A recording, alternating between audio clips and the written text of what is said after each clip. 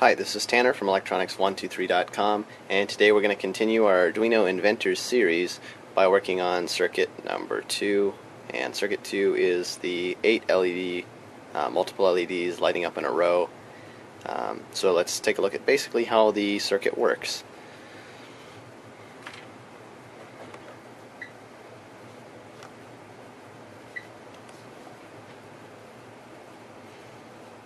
Alright, looking here at the circuit, you can see basically what you have is you have 8 LEDs, 8 330 ohm resistors, which are connected to the ground side of the LED, and then of course to ground on the connection. This whole string on the breadboard is connected to ground through this wire to the Arduino's ground. And then each LED has a corresponding pin on the Arduino that it's connected to through these wires. And basically you have to connect them in sequence to Arduino pins 2 through 9.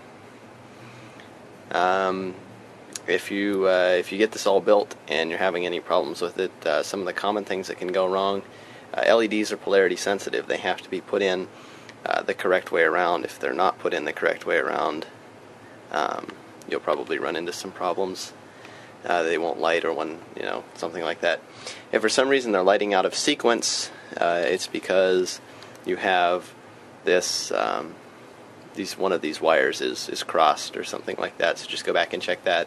If you're really having any trouble with any of these circuits, it's a good idea to just start from scratch. It's too difficult to trace back your problems and so on, so it's a good idea to just basically pull everything off, put it all back on, and see if it works the next time. So once this is all built, we'll go ahead and connect it to the computer and upload the software.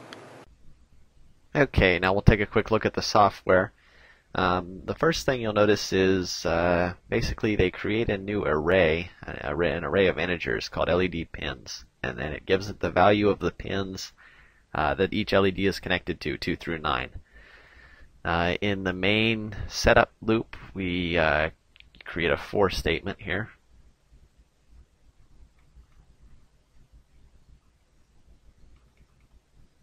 And the for statement basically selects all 8 of those pins and makes them an output. This is a really efficient way to set every pin to the same mode.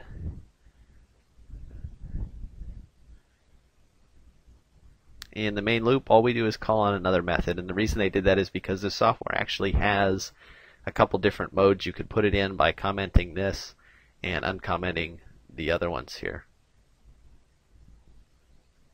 But if we look at the one it's calling on one after another, no loop, and go down here to that method, you'll see that basically we digital write every pin on, wait for the delay time, which is this, and then we turn each one off in reverse order by setting them all to low. So it's basically a relatively simple program.